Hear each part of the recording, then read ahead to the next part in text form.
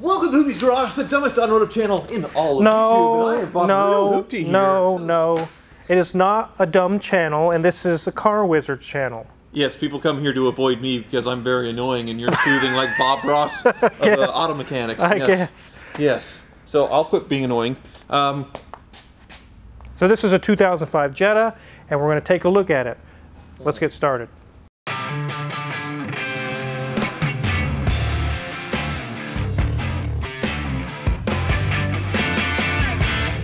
Is this the nice one, at least, with the turbo?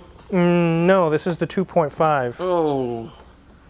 Well, I mean, they're okay. Some people really like the 2.5s. It's like half of a Audi V10. Yeah, I suppose. It's just not very exciting. No, not really. We can close it for now. Okay.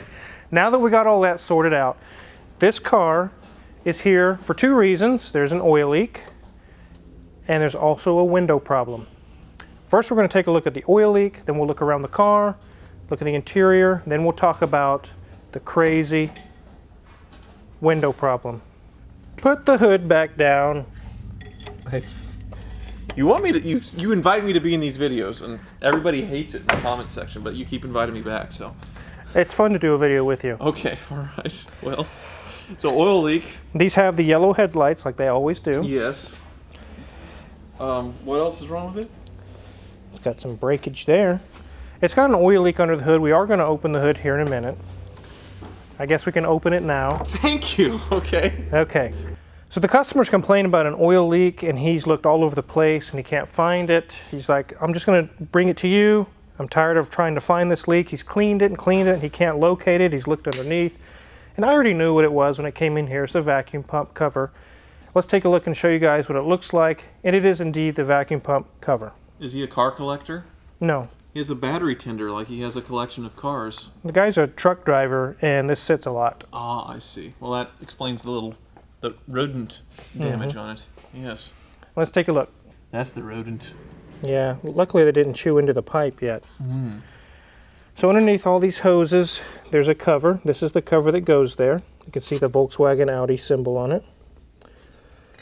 Let me pry this out of the way. You can see a little pump. It's like a vein in there, and there's a red colored seal.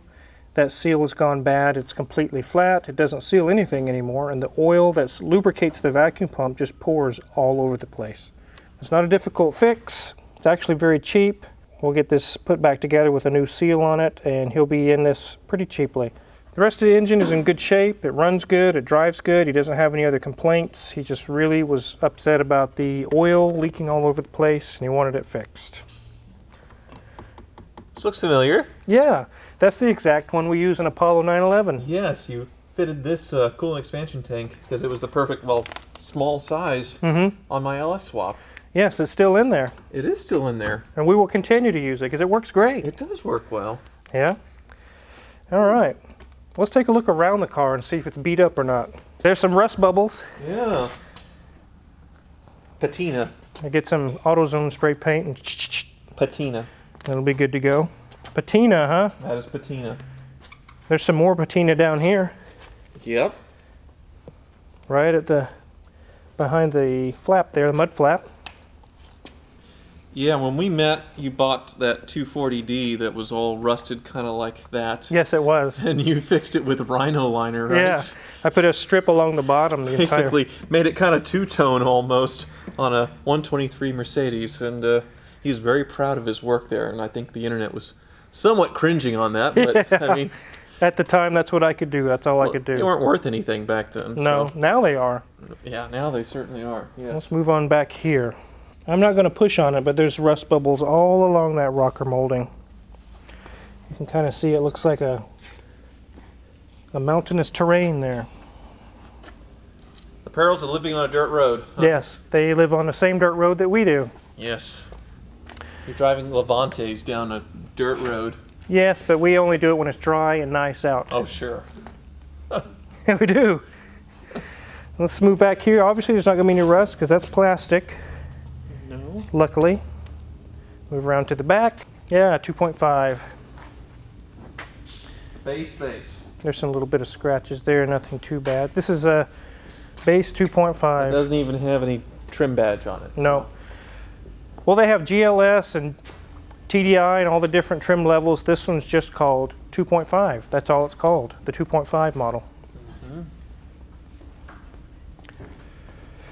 And not much going on in this corner. Is there any more rust barnacles down there? Oh, yeah, down right down through there. I am seeing one redeeming feature though. What's that? It's inside. What's inside? It shakes your hand. It shakes your hand? Yes. It's a manual. Oh yeah. It is a manual, that's right. So it looks like the steering wheel's got a cover over it. It's probably pretty rough. This one's got like 148,000 miles on it. There's a nice note for us. Do not use park brake. It will not release. Don't do it. Don't. Okay. So we're not going to. No. We don't want to have to try and release it. Ooh. It looks like it's been boiled or something. Assists, yes. Oh, nice. It's pretty bad. Ew. I don't even want to touch the buttons. Yeah. The dash is okay, but the radio is definitely not. Right. But you said he's a truck driver? Yeah. So that explains the 5-speed. He likes rolling his gears. Yep. That's unusual. Definitely a gear rower. The headliner is pretty bad back here. I can reach my hand up in it. Here, maybe our hands can touch under the headliner. We feel. Yep, there they are. There they are. Hi! Oh yes, we're fingering. Okay, there we go. Headliner could definitely stand to be redone. I don't think this guy drives it a lot. I don't think he cares about that though. So the interior is not terrible, but it's not great either. There's a lot of little things. It's got the assists on the radio and yeah. And all you're fixing is the oil leak? Is there oil leak, and then there's a door module actually on the door you're on. Let's go over to that door. So this power window right here on the front passenger side does not work. He's actually had a used module put in it, the motor. It's actually got an electric module and a motor all in one unit in here. Sounds German. Yeah. Sounds very German, yes. It actually has to be programmed when you replace the window motor. Wow. And he's pretty sure it should work. So we connected the scan tool to it and it's having electrical error in the module itself, and we clear the codes, it comes back immediately. There's something wrong with the used module he put in it. So we're not going to be able to do much for him. When we got him the quote on it, almost $1,000. Ah! $1,000 for a window motor. On a Jetta? Yeah. Are you crazy? No. Basically my whole Corvette's getting fixed for $1,000. Yeah, it's like $400 or $500 just for the. Sorry, I didn't mean to but that's stupid. It is stupid. That's why he's not fixing it. Okay, obviously, yes, no. Actually, when I called him, I fully anticipated. I said, I know you're not going to fix it because I wouldn't even pay that kind of money to fix it on this car. I wouldn't do that. That's terrible. So, you got the labor, and you got to reprogram the module, and also the cost of the module. That's so stupid. It is. It's really dumb. Volkswagen. Really? Why would you need to program a window motor? That's insane. It's dumb. Okay. So we got that out of the way. We're not going to be fixing that because it's too high, and I don't blame him. Again, let's go ahead and lift this thing up and look underneath.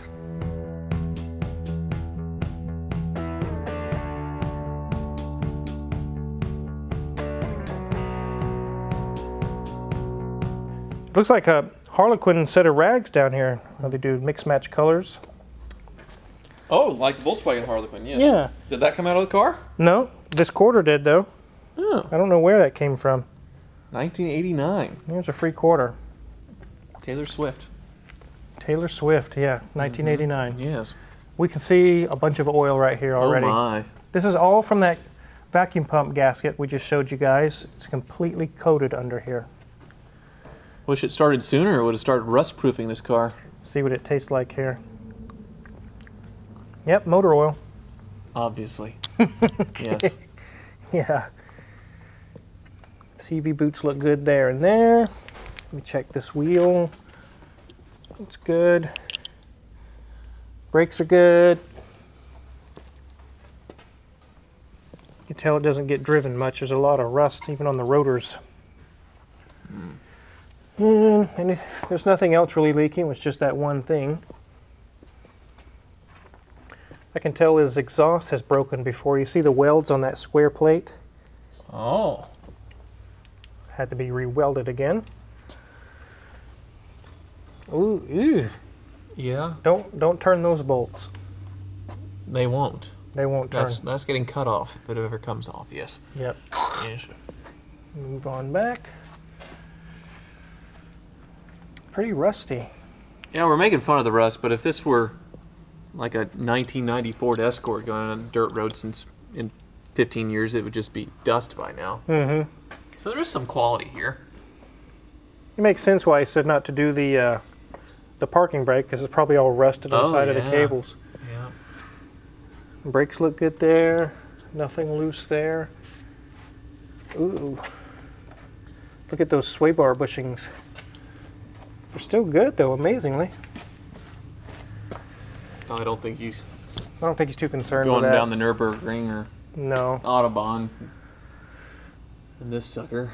Not a whole lot wrong, but Look how Volkswagen, they grooved this like a golf ball. it does. It's probably for airflow or something. It's got wiffles on it. Wiffles, that's what it is, yes. Wiffle ball. Wiffles. I guess this is where another exhaust could go if it had one. Where's is the exhaust? Wait, yeah, it should be there. What? We lost it somewhere. Where did it go? There it is. It ends. Yes. Oh my. So Okay, there should be exhaust there. it has the muffler, but just the hole. So It's it's just just a butthole, basically. Is it clean in there? Wizard. Yeah. Gross. So that rusted off. Yeah, that's gone. No wonder this is a big open cavernous hole here. Okie dokie. Well, Kansas is not an emission state where we get away with a lot. We try and film here at your shop and people drive by in their trucks with no mufflers all the time, just constantly. Yep. Another example of that, I suppose. So. Yeah. Let's go ahead and get this thing back on the ground.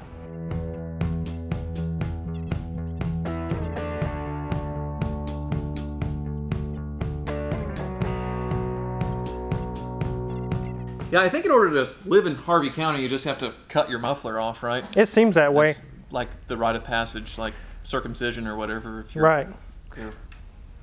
Never mind. Okay. Yeah. But anyways, you could get a chair and sit here with the garage door open and every other car would be blah that goes by. It's pretty bad. Well, you've done a Volkswagen buy this, not that, and was this on the bad list or the good list? This was on, I don't know that it was on the bad list, but I recommended it they buy the generation before this. Really? Yeah, especially with the TDI. Yeah, well, obviously. Yeah. Yes, those are super annoying. But Very, very good this car. is, I mean, they're okay. They're okay. They're not horrible, but they're not great either. Back in your dealership days, did you sell many Jettas and things? It was mostly the generation before. This was still too new, honestly. Right, this hadn't really, it was out, but it wasn't to be on a used car lot Right, yet. this was still something that was over $10,000, and I was mostly a hoopty man. There's one I remember, a nice one I took on trade one time, but there was the Volkswagen dealership right down the road. It's Mike Steve, and he'd stand up there and say, "We got a row of 30 Jettas for $99.95," and that was his commercial. It was Beetles and Jettas and all that, just basically this generation. Mm-hmm. And a friend of mine actually bought one of those and had it repoed 3 months later. Yeah. Wow, repoed, He huh? hit a cow with it, though. He hit a cow with it? He hit a cow. And then got it repoed. Correct. Wow. The cow rolled up onto the windshield, shattered the windshield, and then he drove it like that for months until it got repoed. He'd get pulled over about once a week, and he would say, "Oh, well, it just happened. I'm waiting for the insurance money to fix it." The truth is, he hadn't paid his insurance, so he wasn't getting any money. Wow. And then he just quit paying on the car, and they just took it away. Oh, that's horrible. I wonder when the car showed up in a mess like it was, I wonder if they spit their water out all over. Oh, probably. Well, it didn't matter. It's a finance company. Yeah, I think he's still paying on that to this day. Oh, my goodness. Kids, when you give the car back to the bank, it's not like it goes away. You have to keep paying. Sell it off at auction, and if it gets $2,000 and you owe 10, you're still on the hook for 8. So don't do that. No, don't do that. Don't. That's bad business. Yes. So we'll get this oil leak fixed and taken care of. That will solve his drama with the oil leaks. We will not get the door fixed, the window, because like the customer said, it's too much, and I agree with him. I wouldn't fix it either on this car. That's too much money. And really there's not a whole lot else to fix on it. We'll just get this taken care of, get it out the door, and he can park it again and drive it once or twice a year or however long. You all right? Yeah, I'm fine. Yes. Okay. All right. Well, there's his charger. I told you. That's why one of you is a car collector. No, he's Like not a collector. Vintage Jettas. If you're curious what kind of tools we're...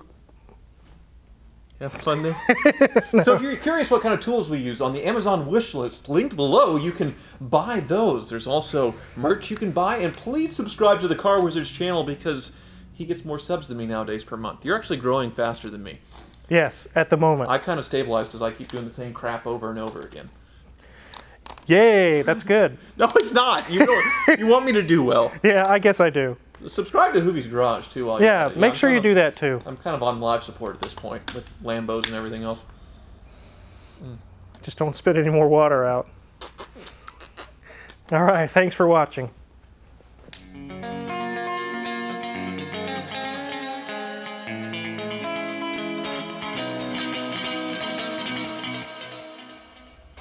You want me to spray the other side of you? No, that's okay.